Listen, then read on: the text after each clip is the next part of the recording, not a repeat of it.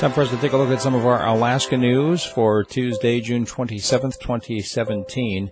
There were 2 brown bear attacks over the weekend, actually reported on the same day. On Saturday, in one case, a man who was walking out near Hope saw a bear, tried to climb a tree to get away from it. It climbed up after him and swatted him out of the tree.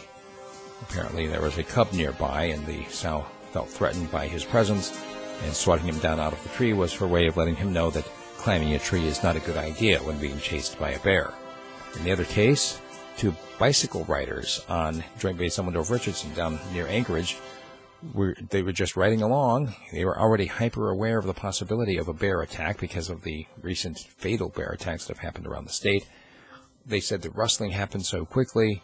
They saw the brown bear, and it was on him in just a matter of seconds. One of the bicyclists was again taken off the bike by the bear. He tried to get the bike in between himself and the bear as she was biting and scratching him.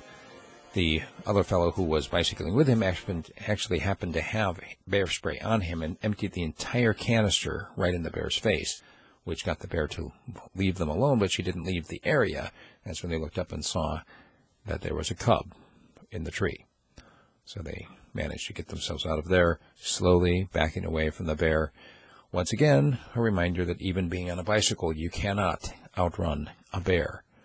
A former library employee at the Norwing Library in Fairbanks has been accused of stealing $10,000 from the foundation that was trying to raise money for the library. They say it's the first time in the 40 years of the foundation that they've ever had anything like that happen, and now they're actually formalizing the relationship as this woman who was an employee of the library, of the Borough, not of the foundation.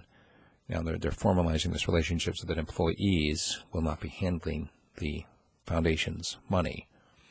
Some of the teachers who got pink-slipped down in Anchorage may be getting their jobs back now that the legislature has funded more education. However, they're not sure if all of them will be coming back or if they'll be back in the same classrooms that they were in before. A lot of the uncertainty surrounding political jobs.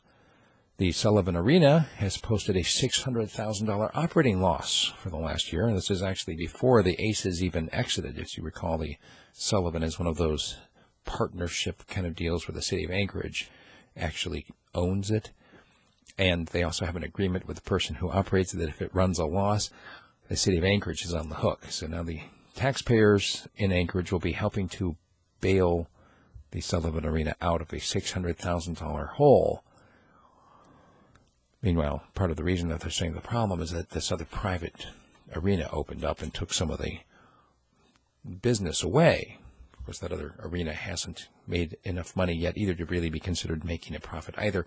Part of it could be the fact that maybe Anchorage just isn't big enough to be able to have a venue as big as the Sullivan Arena and actually be profitable. Remember, Anchorage has more than half of the people in the entire state of Alaska in it. Many more stories than we have time for. As always, we do invite you to become a paid subscriber at radiofreespeech.com. I will email you 30 to 40 minutes of audio news that you can listen on your way to work. Send me an email if you'd like a free sample. Steve at radiofreespeech.com.